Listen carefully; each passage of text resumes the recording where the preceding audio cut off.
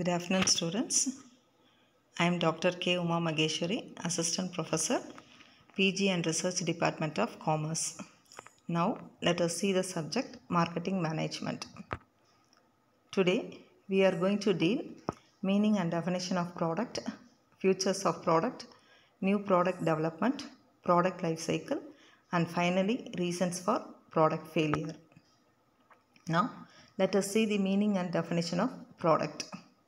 There are four important P's, that is, namely product, price, place, and promotion.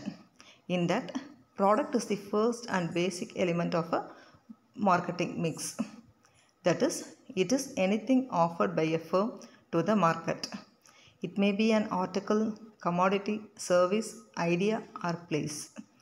And it is one which has the capacity to satisfy our consumer needs and wants. Now we see the definition. According to R.S. Daver, a product may be regarded from the marketing viewpoint as a bundle of benefits which are being offered to consumer. Now we are going to see features of product. First one, tangible attributes. That is, the product may be touched, seen, and its physical presence felt. That is, example, cycle, book, pencil, table, and so on. Next one, intangible attributes.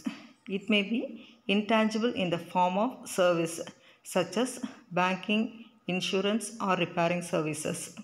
Next, exchange value. Every product, whether tangible or intangible, it should have an exchange value. Next one, utility benefits. Another important characteristics of product is that it should have utility, that is, bundle of potential utility or benefits. Next, differential features. It can be differentiated from other products by means of different types of packaging and branding. Next one, consumer satisfaction. It should have the ability to deliver value satisfaction to consumers. Last one, business need satisfaction. It should also have the attribute to satisfy a business need. The basic business need is to earn profit on the product sold. Now we are going to see new product development. It includes original products, improved products, modified products, and new brands that the firm develops through its own research and development departments. The new product includes, first, it creates an entire new market. Next, it allows a company to enter an established market for the first time. Next one, it supplements a company's essential product lines. It provides improved performance or greater perceived value and replace existing products. Next one, existing products that are targeted to new markets of market segments. Next one, new products provide similar performance at lower. Now let us see product life cycle. What is the term mean by product life cycle? Products, like people, have a certain length of life during which they pass through different stages. For some, the life cycle may be short as a month, while for others it may be last for quite a sufficiently long period. Now we see the definition of product life cycle. The product life cycle is an important concept in marketing that provides insight into a product competitive dynamics. The product life cycle is an attempt to recognize distinct stages in the sales history of the product.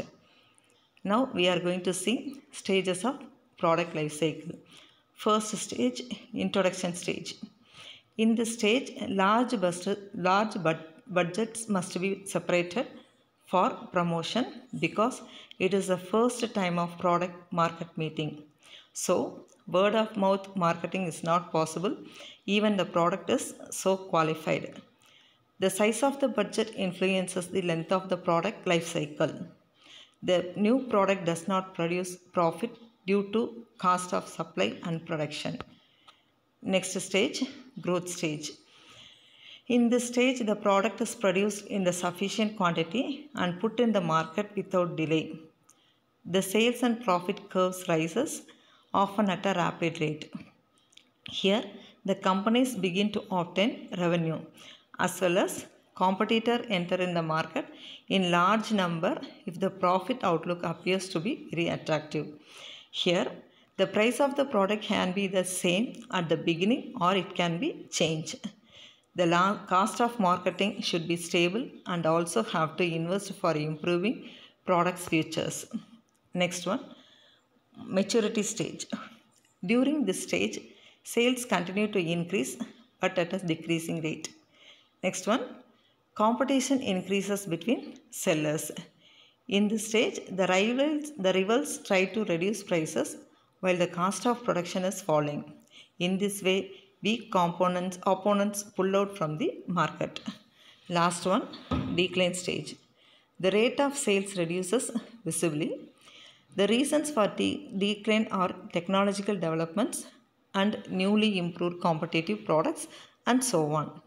At the end of the stage, the companies need to know the idea of customers about product because they need that feedback system to improve their product. Reasons for new product failure.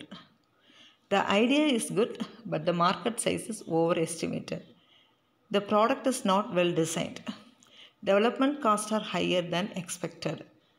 Competitors fight back harder than expected. Social and governmental constraints. Costliness of the new product development process, capital shortage, and shortened time span to completion. Thank you.